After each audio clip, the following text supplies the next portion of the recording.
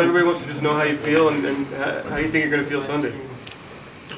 Well, going in the game feeling like this, I'll be all right. You know, it's the day after of doing all that kind of stuff is what you're trying to avoid. But it's going to happen, and you're going to have to deal with it again.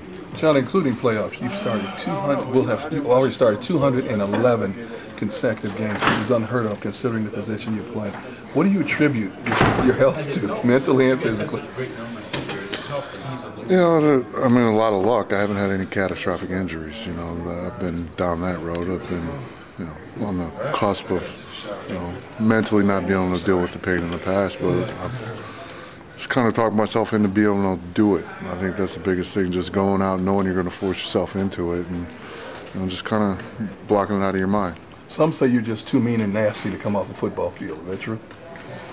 Could be part of it. I mean, but you know, it's one of those things. Like I said, I've never been injured to the point where I can't function. So it's just that's kind of it. And some people, you know, it weighs on their mind too much to actually let them go out and perform. Jamal said that you had said to him a couple times that when the pain outweighs the money, that's when you stop. Is that a true assessment? Yeah, that's true. You'll know when I get there, though. Yeah, it's pretty amazing, especially the way he plays. You know, he's not out there doing it, you know, like a pillow fight. He's out there. He's out there getting after it. So, you know, he's an amazing guy that way.